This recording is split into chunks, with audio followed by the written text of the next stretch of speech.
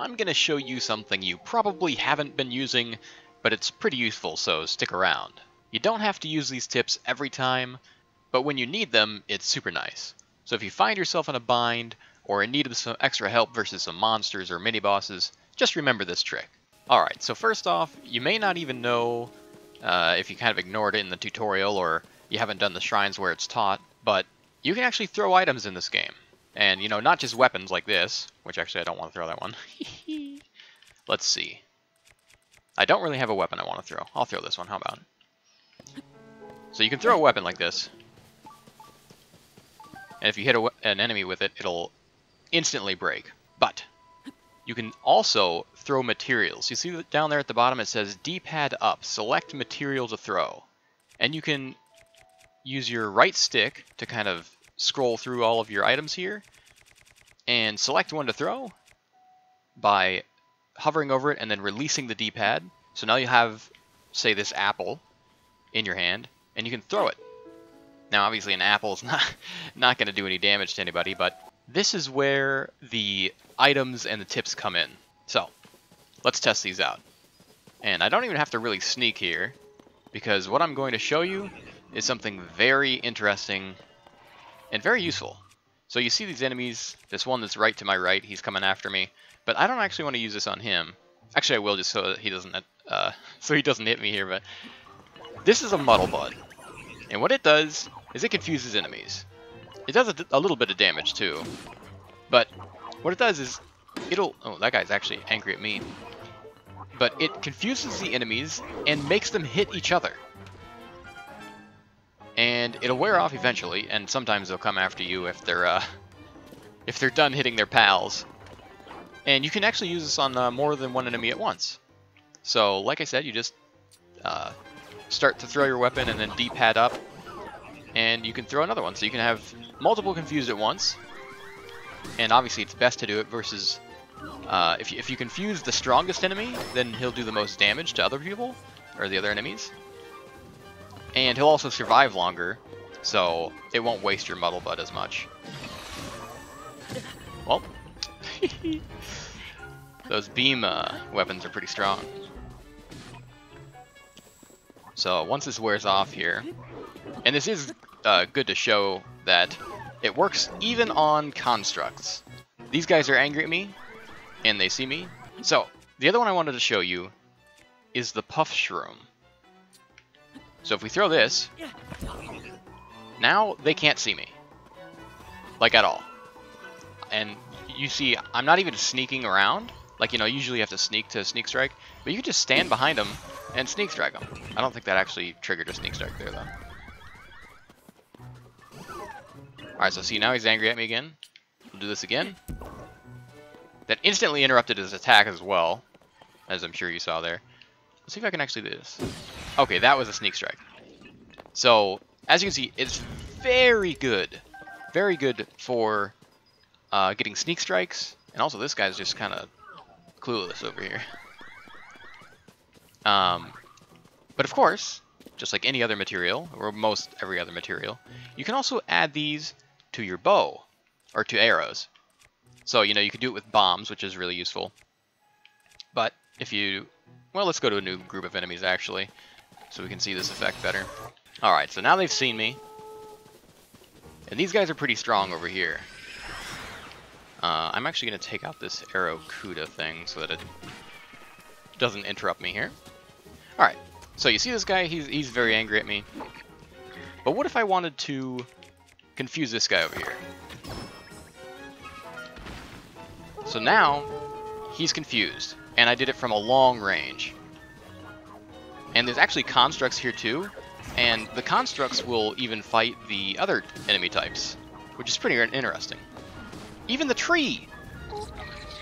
Although this guy's still angry at me, so I'm going to throw a Muddle Bud at him too. And I've got two of them confused, and nothing's attacking me. So I can just sit here. Oh, well, that guy's angry at me, he found me. But everybody else is completely ignoring me and just fighting amongst themselves. And usually... Oh, that almost hit me. Usually, different enemy types will continue attacking each other, But same enemy types, so same factions like bokoblins and moblins, like the humanoid type creatures, they'll stop attacking each other once the confusion wears off. But as you can see, the soldier constructs here, actually I think that's a captain one, but anyways, the constructs will continue fighting after they're done being confused. And they might even continue regardless. But if you do get too close, you will get spotted again. But that's no issue. Oh! Because you could just escape. Or use this opportunity to sneak strike them. Now I'm actually not sure. If he stands up here, can I do it again? I can! So you can just constantly just walk around and sneak strike with those. Very, very useful. And these guys are still fighting over here.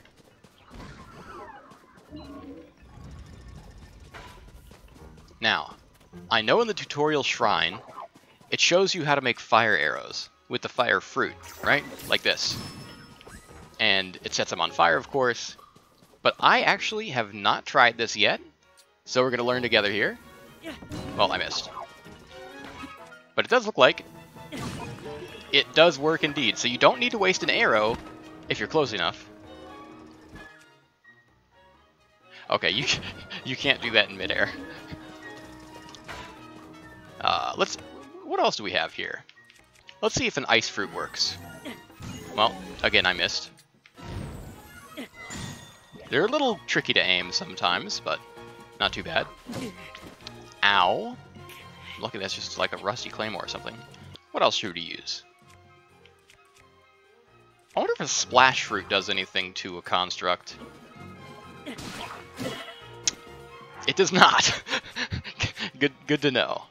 But yeah, so those were the main two tricks I wanted to show you. Well, I'm going to go ahead and kill these guys, and then I'll meet you in the Korok Forest. Okay, so you've made it to the Great Deku Tree in the Korok Forest. Right here. And there's a couple of quests here before you can get to where I am, so I'm not going to spoil you on that, but once you're here, you will do a quest for this guy, who will basically tell you to go find these two items here, which are, you know, just right around here. And they have a very interesting and, I believe, unique ability. So, you know, if you look through all my weapons here, maybe without trying to spoil too much here, but, you know, you got Flurry Rush, you've got Sneak Strike, you've got Zonite Powered, Strong Fusion. But for these, we have something called Fuse Recycling. And it's pretty interesting and pretty strong. So it's using the same two things I showed you earlier, the Puffshroom and the Muddle Bud. Now you can use other stuff like the Bomb Flower, but you're going to blow yourself up if you try that. You can use the Shock Fruit, Ice Fruit, Fire Fruit, any of the elemental things on this. Anything that would run out, basically. But for this, we are going to go ahead and fuse a Puffshroom, I think, to one of these, and then a Muddle Bud to the other one. So let's see here. Alright, so I'll drop one of each of these, and I will use one of each of them on the other weapon. Perfect. Alright, so usually, and now of course they're asleep, so it's not going to be a great display here. I'll have to wake them up. But usually, these are one-use things, and I don't think I have a bear weapon. Well, I can use this. I'll show you. We'll just use one of these again. So if I fuse this to just a regular weapon here, and I do this, it works, you know, just fine. But it goes away. It's one-time use. As you see, it's not on this sword anymore. But if I go and use the Forest Dweller sword, and actually hit something here, now they're all confused, but it's still attached to my weapon here.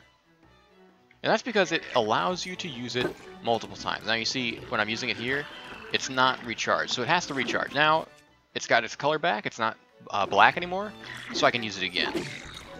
But see how it kind of goes black or burnt looking there? that means it's got to recharge. And same thing for the Forest Dweller Spear. Actually, this one's still recharging. Oh, there we go.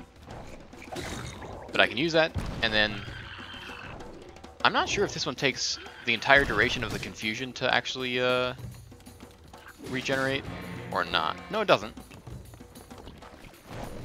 Maybe you just have to have it equipped while it's doing that. Let's see if I can confuse this big guy here. Oh yeah. Although he's angry at me. Let's see if he actually still hits me. Oh no, he's angry at his people. He just took out like 3 guys. Oh man. Anyway, you can kind of tell this is really strong and really fun. And if you have the, well, either of them really, and you don't have an enemy, like, you don't want to get too close to the enemy for whatever reason, I don't know, maybe he has a shock weapon or something, you can actually just do a strong attack and hit the ground with it, like this. And because it's got such a wide area of effect, it still works out just fine. Let's try this out again. Oh, it wasn't recharged. Yeah, I guess you have to hold it out for it to recharge. He was just on the edge of it earlier, which I think is why the sneak strike wasn't working.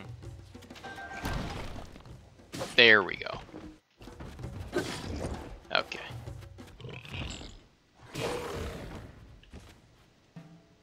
Well, go ahead and stand. I think he's like, what the? This box is definitely in the way here. But he is dead. And oh, I guess that's the first time I defeated one of those. Nice. Pretty freaking strong, these 2 items. And like I said, you don't have to have these spears, the spear and the Forest Dweller Sword, but if you do, they come back time and time again until the sword breaks.